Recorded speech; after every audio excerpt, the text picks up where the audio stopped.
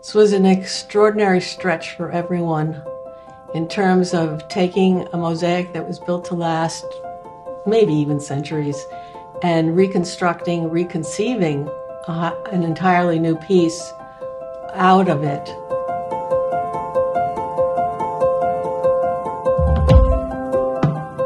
I'm Heidi Lippman, and I've been living in Maryland for around 40 years.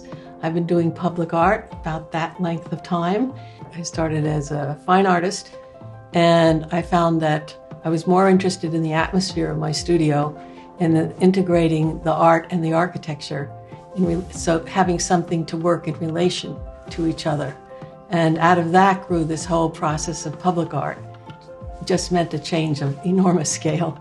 The mosaic was embedded in concrete reinforced towers, and we had to cut it off and reassemble it in a workshop on the ground in large slabs, about 100 slabs, to appear as an entirely new piece, which was about 14 by 17 rather than 2,000 square feet.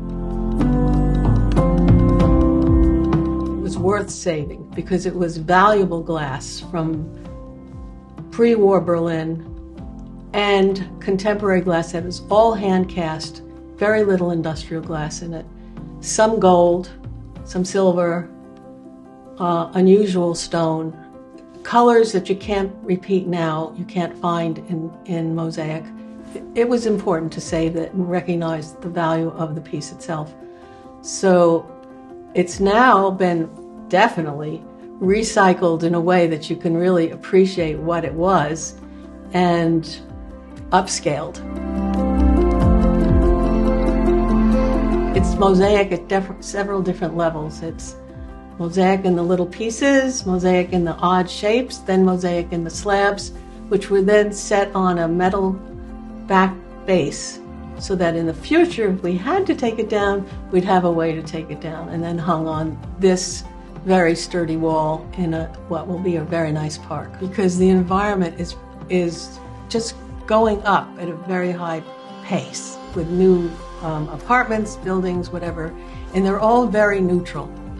And there's something about this piece that is not neutral. It is really there and wants to be noticed and sort of brightens, I think, the entire area. It's just really a thrill to see something totally new that still works well.